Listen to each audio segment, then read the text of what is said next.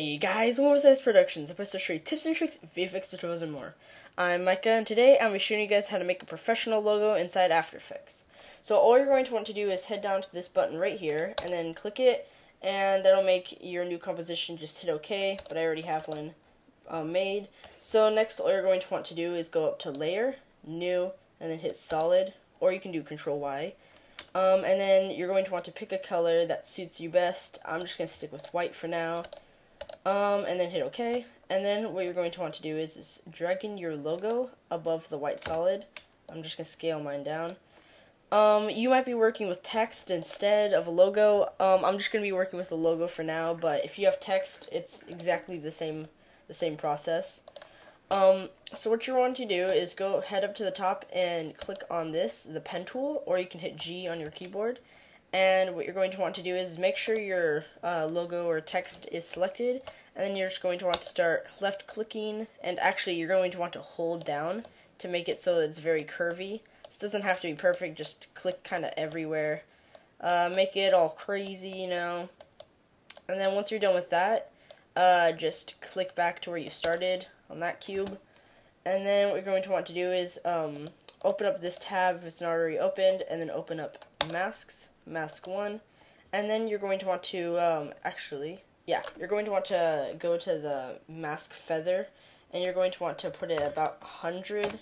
I find that works best for me. You can play around with how much or how little you want your feathering to be, but I'm just going to stick with 100 for this tutorial.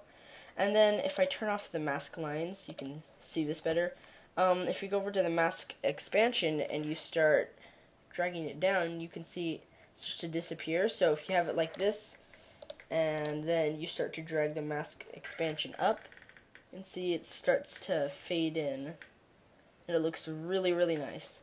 So what you're going to want to do is make sure you're on the beginning of your timeline, and then click the stopwatch on mask expansion. Then you're going to want to go 2-3 seconds forward, kind of that area, and then you're going to want to drag the mask expansion until your logo is completely showing. And then what you're wanting to do is hit Graph Editor, and that will bring you into this.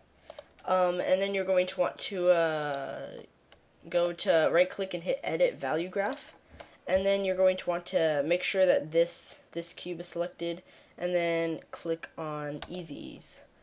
And you'll get this little handle here, and it'll be a little more curvy. You're just going to want to drag it out kind of like that, and then we're going to preview it. Alright, let's see how this looks. I like it. I think it looks nice. I'm gonna just move this back kind of the 3-second area, so it'll go just a little slower.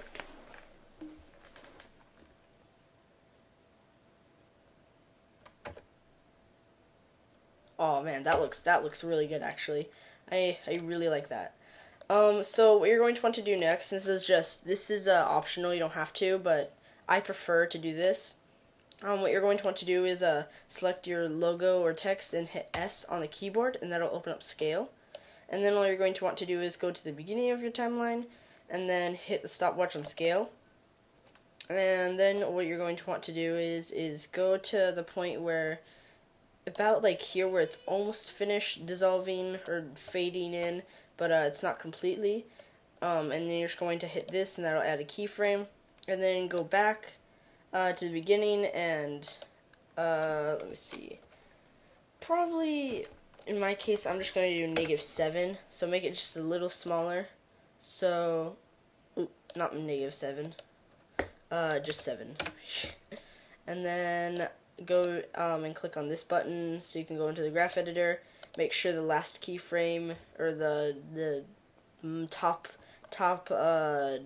square is selected. Then hit Easy Ease again, and then just pull this little handlebar over just a little bit, and that'll just make it much smoother looking. Wow, that looks really nice. So you see one more time there. So yeah, guys, that's how you make a professional intro in After Effects. Hope you enjoyed the video. If you did, leave a thumbs up. It helps out a lot. And if you want to see more videos like this, subscribe. If you have any other ideas, comment down below on what you want to see. I'm open for any ideas. Thanks. Bye.